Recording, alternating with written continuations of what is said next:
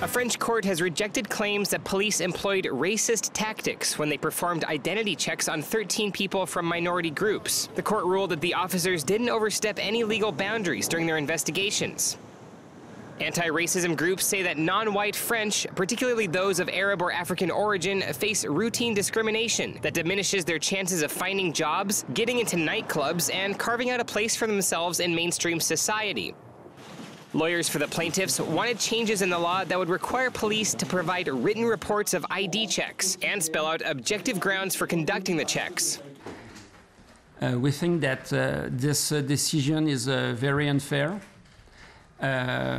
Through this decision, the French justice says that the law of equality, the law of fighting against discrimination, basically does not apply to French police, and we are pretty shocked about that.